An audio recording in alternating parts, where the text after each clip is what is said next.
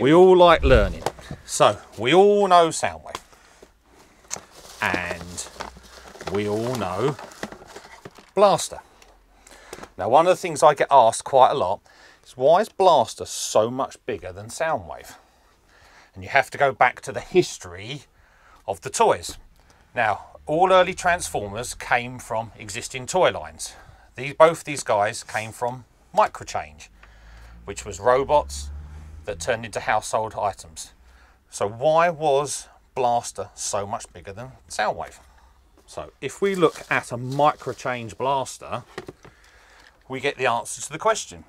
Now, Blaster is just one big hunk of plastic. This one is not. This has some hidden features. So on the back, there's a compartment with a tape in that says radio.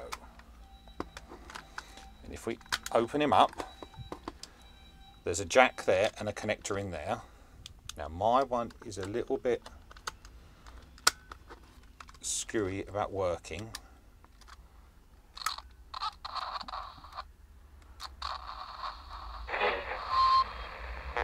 No comment about. That's awesome, that is. Did you know that's what it did?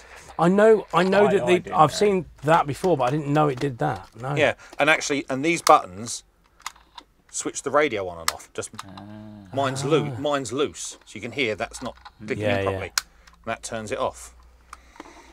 And that's why he's so big.